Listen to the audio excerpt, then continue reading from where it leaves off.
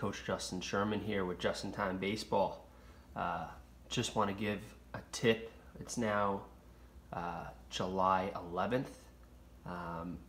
and baseball is in full swing in the Northeast. I just want to give a little bit of advice to parent coaches.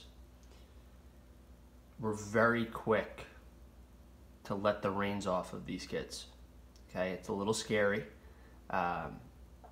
I understand we've been locked up, we've been cooped up, and you know the kids are dying to play baseball. I understand that. I'm dying to get on the field as well. But we have to keep in mind the player safety. Okay, there's a lot of chatter from the parents that I work with or see that other coaches are having their kids throw 110 pitches as an 11U player in their first outing because, oh, they threw some bullpens during the pandemic. No good. Okay?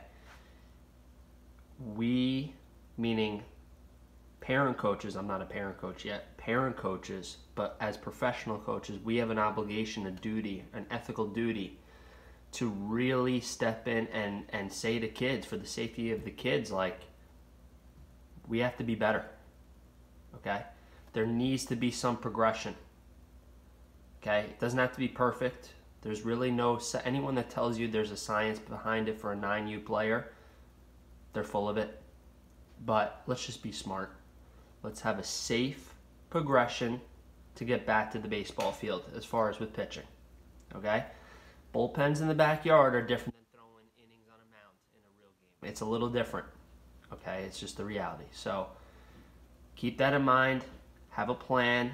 If you need a plan, reach out to me. I have plenty of resources. I have plenty of great pitching coaches. I could give you a plan, etc. But let's be smart. Let's have a progression. The word here is progression. Okay? Because number one is safety. Enjoy your day. Be safe. Progress with your throwers, with your pitchers. Have a plan. It's not too late. It's actually a great time to start doing this right now. It's a great time. Okay?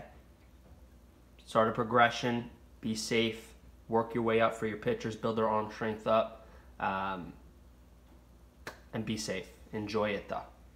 Have a great morning.